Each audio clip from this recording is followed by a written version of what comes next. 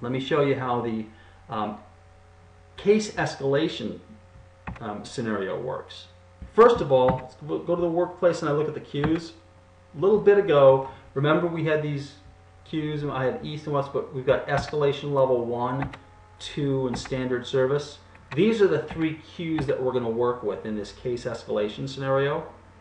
So what's going to happen is a new case record is going to come in, and we have a service level agreement. Case gets first put into the standard service queue, but then if a certain amount of time elapses and it doesn't get resolved, it goes to escalation 1, then it goes to escalation level 2, and obviously we can have all kinds of other things happen.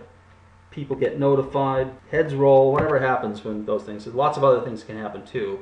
But let's go look at the logic of this case escalation workflow and see how it works, and then we can always complicate it.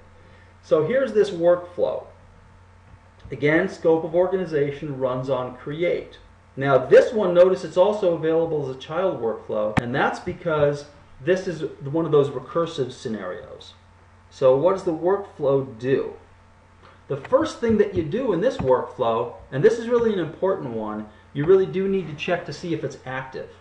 Because it may seem obvious, okay, the first time you create the case, of course it's obvious. But then this one, we've got all these weights and things like that in here, and you know, the second, third time you come in, there's a good chance it won't be active. So what does this do? Once we get in here, we check and see if it's active. Suppose it is.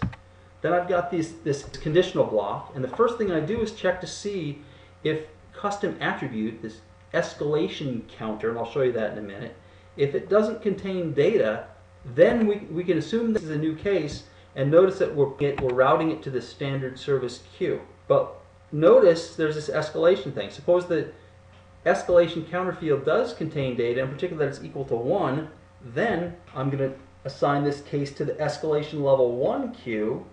Otherwise, if it's equal to 2, I put in escalation level 2. Otherwise, it's really bad. Here's the part where we do the wait and the escalate. So here's our service level, and this is a pretty draconian service operation. So here's your 1 minute again, but this obviously can be whatever you want it to be. This is a workflow timeout. This is going to wait until a minute after the case record's been modified. Then what we want to do, you time out for a certain period of time. Then the key thing is that you want to check to see if the case record has a status of active. Because if it is, then we're going to update the case record by doing what? We're going to increment that escalation counter attribute. So here's this custom attribute, and it's on the additional fields, I believe. So here's our escalation counter. So this one simply requires is an extra field, extra attribute on the case record, this escalation counter. Here's a good use of the increment by. Let's modify this slightly just to sort of show you how, in real life, how I might do this. Let's save and close. And let's go customize the case record. And when I'm debugging something like this, or troubleshooting, or figuring it out in the first place, I might put something like that on the case form. It makes it a lot more obvious, and then obviously you're going to take it off of there. But let's go customize case, sort of show you what's here.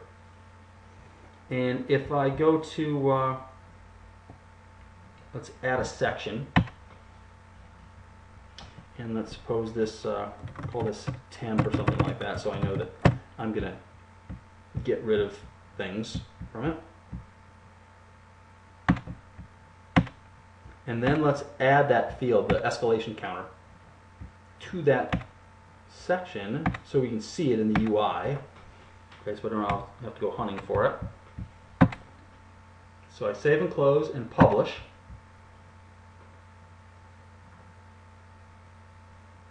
Then I'm going to go modify the workflow, and I'll show you how to put that thing on there. So I publish the case entity, go back to the workflow. Here's my case escalation. Now let's minimize this, go back down to here, and what I want to do, remember I was updating case, so I go to set properties, I want to increment that, and here's my increment by. Right, so now it's on the form. I'd come in here, go to the escalation counter, and simply do it what? Increment by 1 every time in, and all you got to do that boom, it just puts it right in there. So that's a good use of the increment by. So now what does this look like when I actually run it? This is one of those examples, and then by the way here, the last thing, see what we do here? This is our escalation. Okay, we're going to call this workflow, the case escalation workflow, as a child workflow, and remember, it's got to be exposed as a child workflow. If this isn't selected, you won't be able to do that. So you have to make sure that that thing, the process is going to be tick that, save the workflow so it picks it up, and then you'll be able to go call this case escalation. Otherwise it won't be here because it's not available as a child workflow. You can see it if you do this. So uncheck it, save it,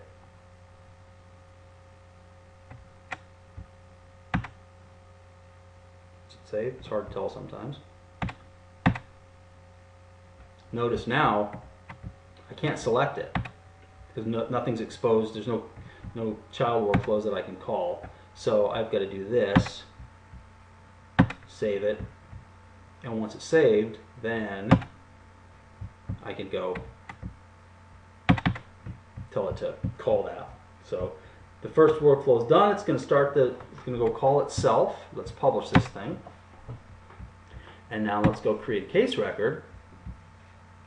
And then you'll see as the workflow runs, you'll see, if we watch it carefully, we can see the new case record advance through those different queues that it's getting routed to.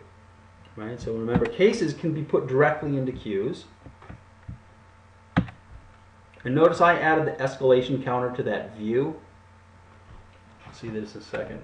So new case 1 for A store.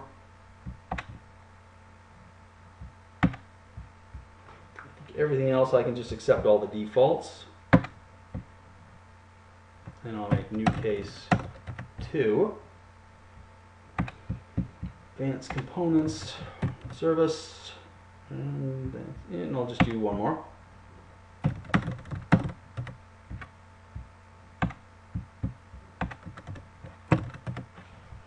Okay, so now what do we got here? Okay, I've got new case 1, new case 2, new case 3. You can't really tell much from here, but you could do what? You go to the workplace, and if you look at the standard service, you'll see that they're all in here. So new case 1, new case 2, new case 3. Okay, so far so good. And let's refresh this again. Okay, now we've got a couple of things that have disappeared out of that queue. Where'd they go? Oh, now there are 3 in escalation level 1, right? So they've gone from that queue to this queue, and you have to be quick about that because I created those so close to each other. And now they're in here, and let's go to the third one, see what the workflow is doing. It says it's waiting. I can open it up, and we can see where the wait is. So here we are now in the second time, right? It's gone into escalation level 1. Now it's on the wait here, then it's going to check to see if it's active. If it is, it's going to update the counter and then call the thing again. Then it comes in at the top, checks to see if it's active, checks to see where it is, and the next time it'll put in that escalation level 2. So I close this out. Now probably you start to see here's case 1 and 2. And then pretty soon case 3 is going to be there unless I can get it in time and resolve it. Let's see if we can do it. Phew. Just in the nick of time. Okay, so at least we resolved one of them. So then when it checks, it's out of this queue. Notice it didn't go into the escalation level 2 queue because what? Because it's resolved. So that's how it hit that. Now, obviously, the escalation, that isn't really an escalation, just going from one queue to another. But it could be according to business processes. If it's the the head honchos that look at this escalation level 2 queue, and the medium honchos that look at this one, and the low level honchos that look at standard service, you don't want things to get to the big guys. But it illustrates the point. Obviously, you can do a lot of other things.